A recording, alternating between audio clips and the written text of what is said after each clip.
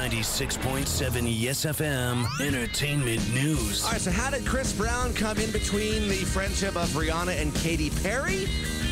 Well, apparently the two are barely talking now. And sources say that there's been tension between Katy and Rihanna since she got back together with Chris Brown. So not good. That happens so often, doesn't it?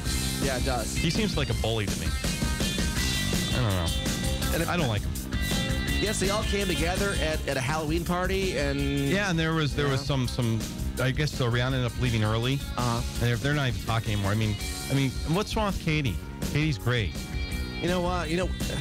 Katy, Rihanna, they need to call us. I think they we'll do. help them work through all this. I think I'd be more than happy to consult them. If they want, I'll fly anywhere. Just give me the plane ticket. More than happy to sit down and talk to them. You probably could write some songs. Probably. I could bring my guitar. I think we could and soothe each other through music. Sure. Apparently, until the lawsuit comes out, you can get this doll that I'm blowing it. Oh, the blow-up The doll. blow-up doll. Yeah. You could, yeah, this is kind of You could be freaky. just like Selena Gomez, kind of. And have your way with Justin Bieber. Kind of. Well, yeah. Well, this is Justin Bieber blow-up. Love doll. Yeah, Love doll. And it's going on sale, but it's not Justin Bieber.